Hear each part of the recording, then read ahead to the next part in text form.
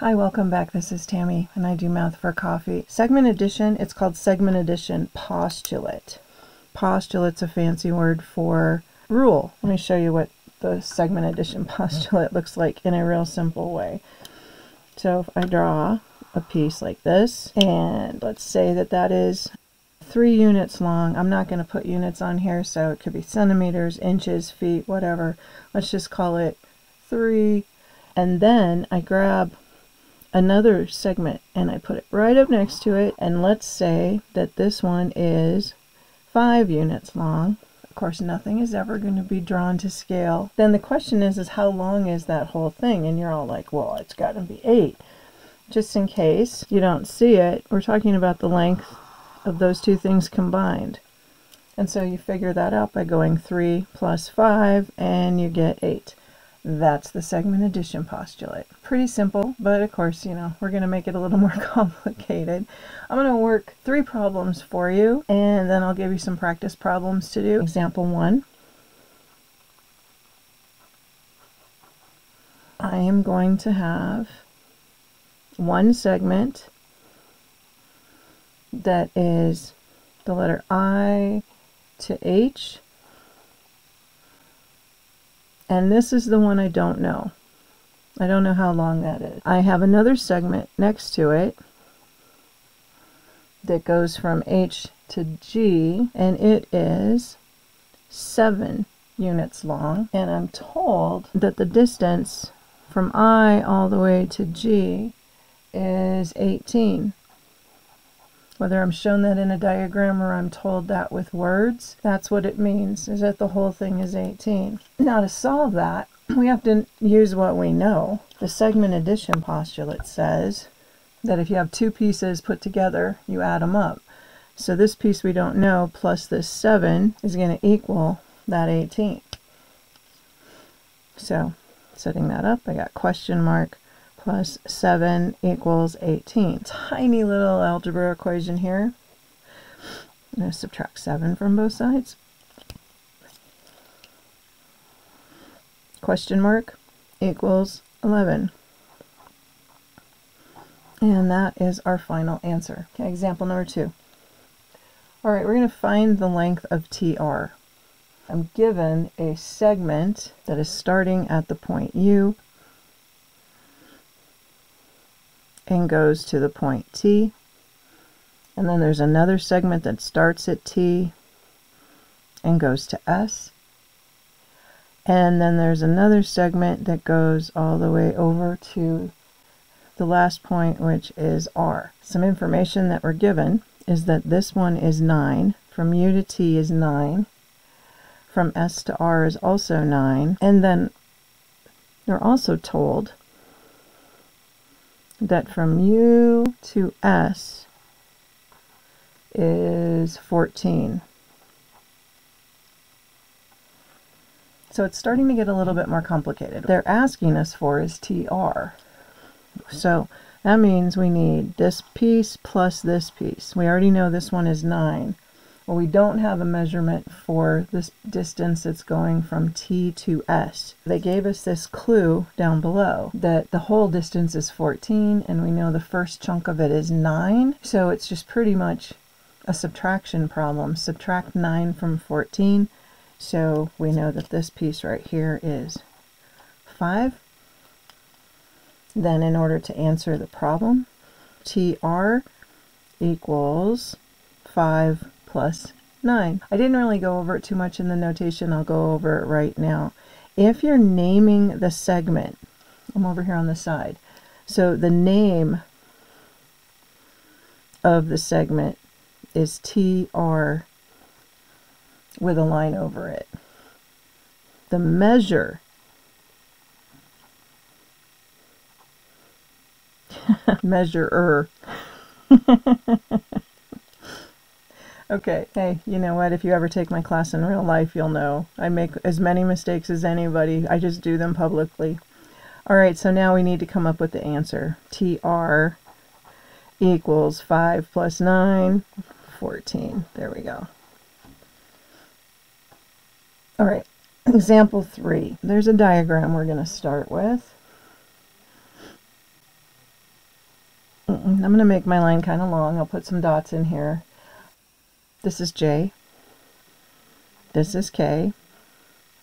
Go a little bit and put an L and an M.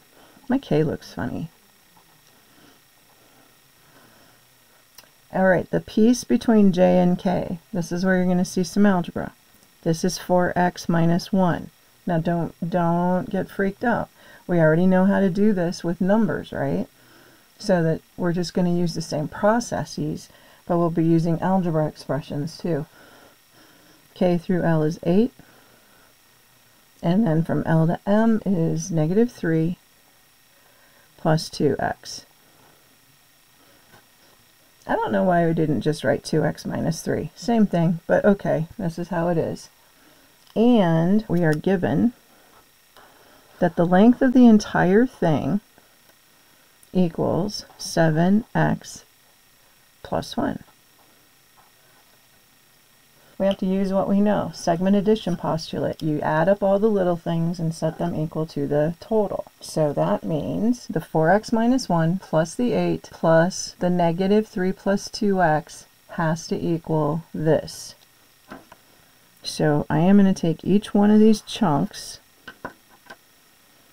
add them together, combine like terms, do some algebra stuff on it, but it equals this thing, the 7x plus 1. When we combine like terms, we're going to put all the x's together. A 4x and a 2x is a 6x. And then we're going to put our numbers together. We have a negative 1 plus 8, that's a 7. And then we have the 7 minus 3, so that's a plus 4, equals 7x plus 1. Now we have variable on both sides. There's more than one way to solve these, but my rule of thumb is to usually subtract off the smallest variable term. So 6x is fewer x's than the 7x, so I'm going to take that away from both sides first. Oh, I'm going to run out of paper. Have to get all squishy here. Alright, so that'll cancel out, and we get 4 equal to x plus 1. And then we're going to solve for x. Now, there was no directions given on this, so I'm just going to assume we're solving for x. So we've got to subtract that 1 from both sides. This lesson usually happens very beginning of geometry, so I'm pretty careful with my algebra, so it's a review for a lot of folks. And we are getting 3 equals x. Now, for right now, we're going to stop there. But if they asked us what jk was, we would just take this x and substitute it in here. 4 times 3 is 12, and 12 minus 1 is 11. Pause and copy this problem and do it in your notebook. I will be right back to show you the solution. And this one's pretty straightforward. We're going to solve for x.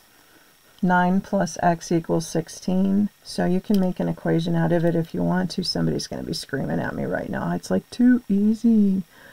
Don't do algebra on it. But that's the setup. You can practice your algebra even if it's kind of easy. And we end up with x equal to 7. Did you get that? I hope so. All right, here comes your second one. Here is your second. Try it. Again, pause, copy the problem in your notebook, and give it a go. I'll be right back. The entire length is 29. That means x plus 22 plus 2x plus 26 plus 11 equals 29. Now you can write that all out and then combine like terms, or you could do it this way, which is I'm going to combine the terms as I go. This has an x in it, this has 2 x's in it, there's no x here. 1x plus 2x, that is 3 x's. Just in case you forgot, if you just see an x by itself or any variable by itself, you have to remember there's an invisible 1 in front of it. So 1 plus 2 is 3. I have 3 x's altogether. 22 plus 26 is 48. and 48 plus 11 is 59. A equals 29. All right, now we have a two-step equation to solve. We need to get the variable piece all by itself. I'm going to subtract the 59 from both sides.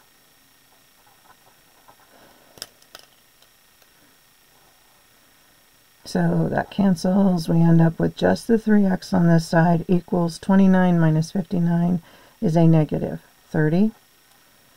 Now you're going to divide both sides by 3. And we're coming up with x equal to negative 10. And that might be freaky for a while. But you think about it, all you need to do is plug that in and make sure your segment lengths are positive. Here comes try it number 3. You're going to have to solve for x first, but eventually you're going to plug that in because it wants you to find EF, which I forgot to write the F. It's right here. So ultimately, we are looking for this length, but we won't find that until the end. We have to set up and solve for x first.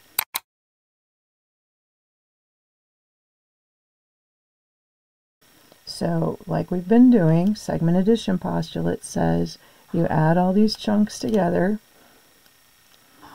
and you set it equal to the whole thing.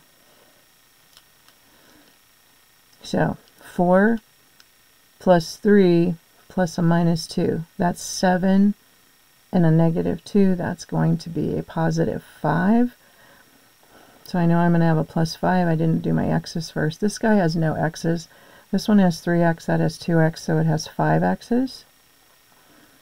And all of that needs to equal the whole thing, which is 8x minus 1. All right, now we have to start doing the algebra. There's actually 4 ways to start this problem. My preference for starting one of these when there's a variable on both sides is to deal with the smallest x first and get that thing canceled out. So I end up with 5 equals 3x minus 1. If I start with the smallest xc term first, what happens is I end up with a positive answer. I like to avoid negatives as much as I can because, again, I make mistakes just like everybody else. And if there's a lot of negatives happening, sometimes I make sign errors too. Now solving, we have to add the 1 to both sides. And we get 6 equals 3x. And then we're going to divide both sides by 3. And I'm coming up with x equals 2, which is freaking awesome. But that is not what we wanted. They wanted us to figure out what EF was. Well, that means we're going to take this little guy and plug it in right there. So EF equals 2 times this 2 minus another 2. Well, isn't that sweet? They all match. They're matchy-matchy. 2 times 2 is 4 minus 2, and we get an answer of 2. Okay. Man, look at that. Even if you stopped right here and said x equals 2, you might end up accidentally getting that right because your length equals 2 as well. Okay. Oh, I would never put that on a quiz if I was paying attention. I hope you did really good with that. If you have any questions, please leave them down below. I check my comments every day, so I'll help you out. All right, moving on to the next lesson. Click into this link right now. Bye.